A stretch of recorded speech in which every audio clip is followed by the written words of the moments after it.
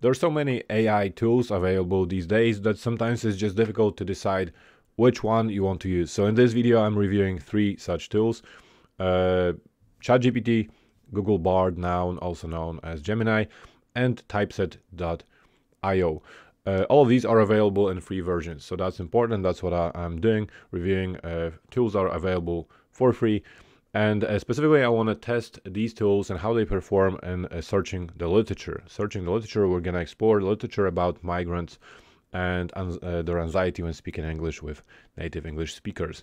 So let's start with ChatGPT. So my prompt is always going to be the same for all these tools. Find me literature related to migrants' anxiety when speaking to native English speakers. As you can see, that's what it does. Absolutely amazing, brilliant as always.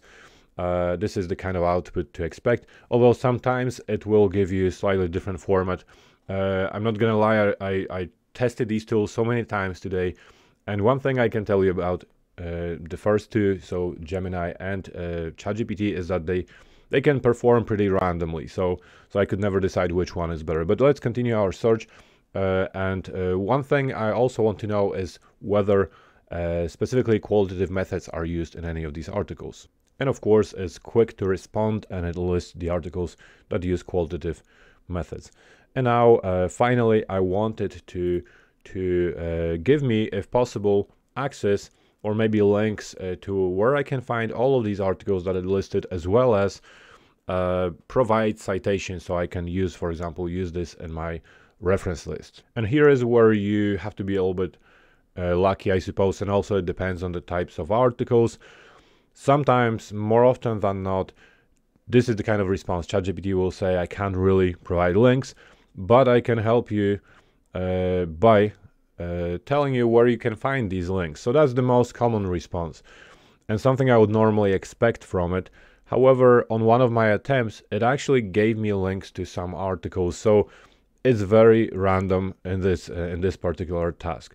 However, as you can see, it still does a pretty good job and also provided the exact citations. So now time for Gemini, formerly known as Google Bard. A couple of weeks ago, I announced I'm leaving ChatGPT for Google Bard because it was, in my opinion, more structured and better for literature searches. I even canceled my ChatGPT Plus subscription, but then Bard started to play up and I came back to ChatGPT. So you could definitely record a pretty good soap opera based on my affairs with both.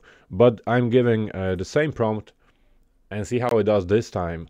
Similar to ChatGPT, it can be, the performance can be random. The initial response is pretty detailed and similar to what ChatGPT would give us. So now let's ask about the qualitative methods. As you can see, the response is again pretty detailed and what I expected. So finally, the question about citations and possibly links to where I can find these articles. As always, this is where it gets pretty random. So in many cases, Bard will give you links, and it's more likely than ChatGPT to give you specific links. It does give you citations, so full citations I can use in my reference list. Otherwise, it's pretty similar to what ChatGPT did. It does give me some additional resources and links. But for the actual articles, it does not provide any links. Perhaps I'm just unlucky and the articles both these tools found are not open access. Maybe it's just not possible to find them. More often than not, however, Google Bard would outperform, in my opinion, ChatGPT, although sometimes it's the other way around. In one of my rehearsals or searches prior to this recording, ChatGPT provided me some links and this one didn't. So it's pretty random. Google Bard likes to sometimes throw in some photos as well. So the last search I did, it used some photos and images just to make it, I guess, more interesting. But now finally, let's use the tool that's specifically designed for literature searches. It's something I reviewed in one of my recent videos. So you can go and have a look. I'm using the free version, however. I do have a premium. If you want to buy a premium version, I do provide pretty big discounts, almost 50%. Go ahead and check my other videos. But like I said, we're just going to focus on the free version now, which will do the job. The first thing, of course, that I like are the summaries that this tool provides. So in addition to providing the list of articles, it also gives you this main summary of what we can learn from these articles, which is, in my opinion, absolutely great for somebody who wants to start exploring a new topic. Then next to each article, it provides also a little summary, which is great, of course. And you can also ask, as you can see, the format is there as well. I like how it's written basically for our citations, as I'm not even gonna ask about it, although it does specify that as well. You can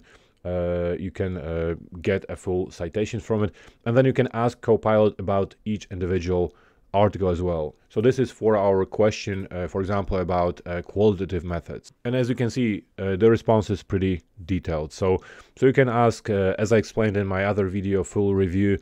This is obviously very convenient. You can ask any kind of question about any article, and then whenever the article is available, you can just click on it, and you can also read it through this platform, which is super convenient, needless to say, as well as use a whole bunch of useful tools, such as tools for summarizing the text, explaining the text, or even translating it into other languages. So of course, this is extremely convenient, especially for what it just did to us. So finding the actual article, the thing where the other two tools obviously didn't do that well. So I suppose to summarize, I think it's clear that typeset.io is the best tool for searching the literature.